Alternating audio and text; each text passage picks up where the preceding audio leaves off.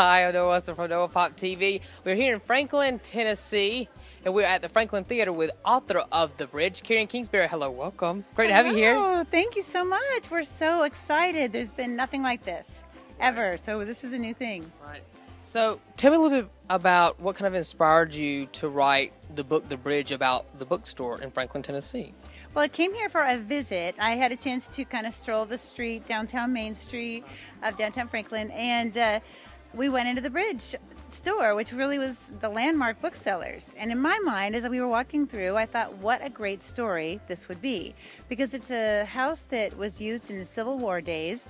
It's several hundred years old. And I thought, what if this store had disappeared in the flood? Because there was a huge flood in Nashville in 2010, and that didn't really happen with the store. But I began to do the what if game that novelists do, and I thought, okay, this with a couple, this in the real life couple, they're just charming, Joel and Carol. But I thought, you know, what a great story of a couple that's given their lives to a bookstore. If they lost it in a tragedy, you know, it would maybe never come back again. Right.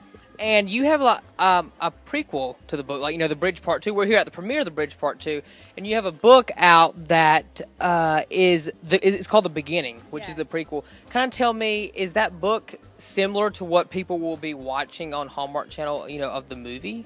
Well, The Beginning, the prequel, was sort of the subject of the matter for Part 1.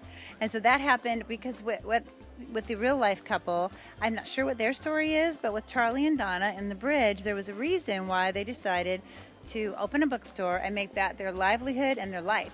And they decided that because they'd had some tragedy in their own story. And so that was kind of the prequel, kind of showing that and setting it up. And then Part 2 is kind of The Bridge. Right. And fans and viewers wanted The Bridge Part 2 to air early, didn't they? Oh my. And everyone at Hallmark listened, and it's like premiering March the 20th on Hallmark Movies and Mysteries and March the 27th on Hallmark Channel. That's right. How excited are you to be able to have the movie air early, you know, instead of everyone having to wait until Christmas? Well, I'm just so thrilled that my friends at Hallmark heard the readers, because they started a petition, and they were so upset they were just bombarding Hallmark with, we want it now, we don't want to wait. People were saying, what if I'm not alive in a year? Like, they were really desperate for the movie. So we had to take that as a good sign that they loved Part 1, and now Hallmark has heard them, and so we're having Christmas at Easter. Oh, that's awesome. And Faith and Ted are really wanting this show to come into a series, and a lot of the viewers too. You know, they're really wanting it to come into a series for Hallmark. What do you have to say? You know, what would you think? Your book turned into a movie, and now it's going to be a series. Wouldn't that be awesome? It would really be incredible. Like, we were talking about that this morning, Ted and Faith and myself. We were saying the setting is there. It's a perfect setting. You have your main characters, and then people would come in and visit, and they would have issues or struggles or problems, and you'd have the main characters, Charlie and Donna, would be able to kind of step in and help the way bookstore owners like our real life Carol and Joel might actually do. Well, I think it'd be great. I would love to see it as a series. Yeah, it would be cool. Great. We're excited. We really are looking forward to that possibility.